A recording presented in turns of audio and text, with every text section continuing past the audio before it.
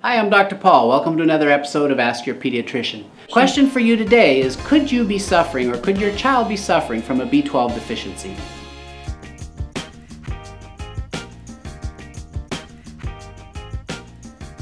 It's something that when I was in medical school we were taught in biochemistry about B12 deficiency being an issue with intrinsic factor, just affecting the gut, just affecting your red blood cells, so you would have pernicious anemia.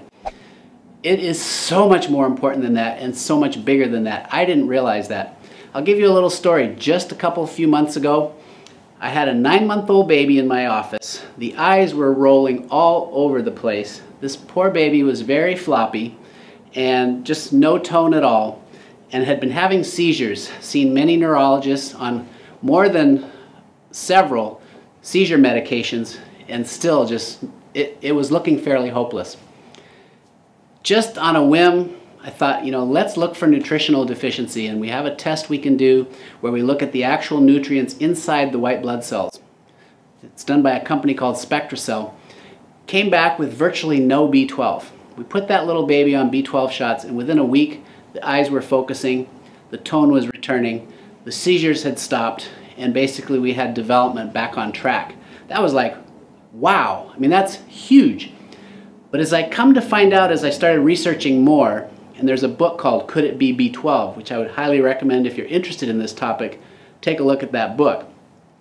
But it turns out that almost anything neurologic or psychiatric, you've got to think about B12. So we're talking depression, anxiety, bipolar, schizophrenia, sleep disorders, whether you've got vision problems, if you're older, maybe Alzheimer's or Parkinson's, memory issues, confusion, if you're a developing child, anything developmental, whether it's ADD or autism or language, you've got to be thinking B12. And then of course, obviously, if there's a anemia, the type that has extra large red blood cells, macrocytic anemia, that's the classic B12 deficiency. Usually you won't see that though until it's very much later. These neurological symptoms can show up right away. Now if you do a serum test, which is the traditional way of measuring B12, deficiency is going to be classified as less than 200 picograms per milliliter. Unfortunately, what I'm finding, this is true of so many labs, it's very true of vitamin D, but in B12 status, even if you're at 200 to 350, which is considered borderline, you're probably way inadequate. And so, I think we've all become so deficient that we are suffering in our neurological development as children and adults with all those other symptoms we pointed out. B12 is one of the most critical vitamins in a key biochemical step. It's called the methylation cycle.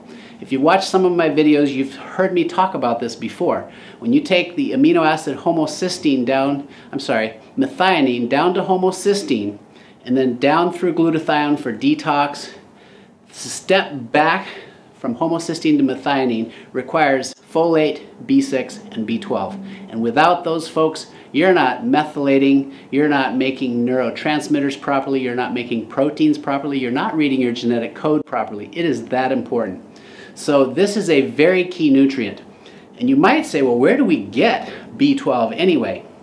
Some of the good bacteria in your gut can make some B12, so taking probiotics is a good thing. But this is basically one of those vitamins. Plants don't make it, they don't need it, only animals do. So if you're a vegetarian, you are probably B12 deficient. You need to get your B12 typically from fish, shellfish, eggs, dairy, and meat. Otherwise, you're going to have to take a supplement. You can take large amounts of B12 because this is one of the water-soluble vitamins. The experts in B12 recommend as much as 1,000 micrograms in a lozenge, or you can take it sublingually. If you're severely deficient and you need the methyl groups, I've had the best luck with methyl B12 shots. And those are injected every other day or twice a week into the subcutaneous, into fat, so that they gradually dissolve and you have a constant replenishing of those methyl groups necessary for that key methylation cycle. Sorry, this was a bit technical, but I really wanted you to have a chance to understand the importance of B12. If you're taking B12 folate, you got enough B6, and you're eating healthy, you're avoiding toxins, you're well on your way to health. Thank you for watching. I'm Dr. Paul.